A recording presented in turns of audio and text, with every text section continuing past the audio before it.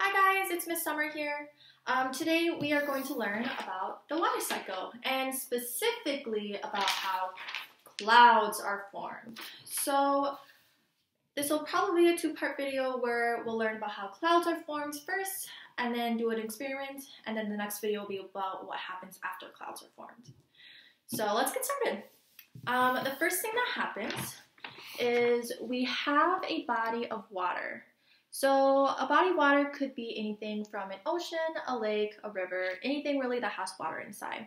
And what happens is that the sun is going to heat this body of water, and the water is going to turn into water vapor. And this process of turning water into water vapor is called evaporation. So water vapor is a invisible gas that we can't see, and the water vapor will travel up into the atmosphere. And as it travels up into the atmosphere, it's going to get colder. And as it gets colder, it's going to turn back into a water droplet. So the process of the water vapor turning back into water droplet is going to be called condensation. And so we're going to have all these water droplets in the air, and they are going to attach themselves to tiny, tiny particles like dust or air pollution or volcanic ash.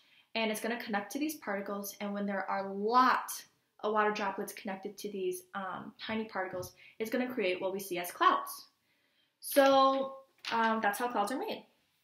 And then now we're going to do a little experiment on making our own cloud. And we'll just need a few things. We'll just need a glass container,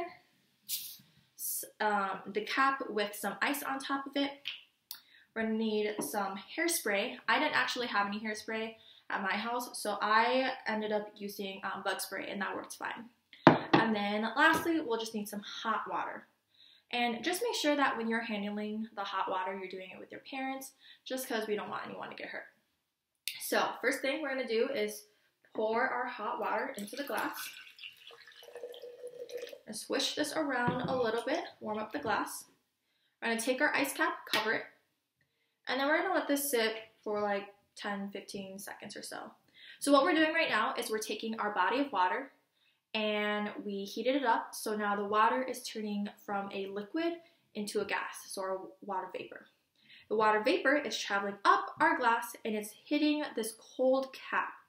So what happens is now the water vapor is turning into water droplets. And now we're going to spray this with our either hairspray or bug spray. And then we're going to cover it quick. And do you see how it's getting kind of gray? That's the condensation building.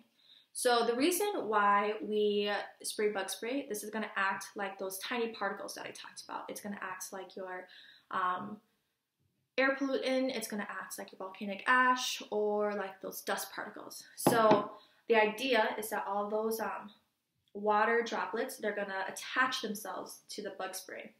And when we release this cap, our cloud should puff out and we should see it. So let's hopefully it works. And there you go. There's our cloud. We did it. So we made a cloud in our own home. So that's it for this video. If you guys liked it or you guys want to try it, let me know, and I'll see you guys next time. Bye.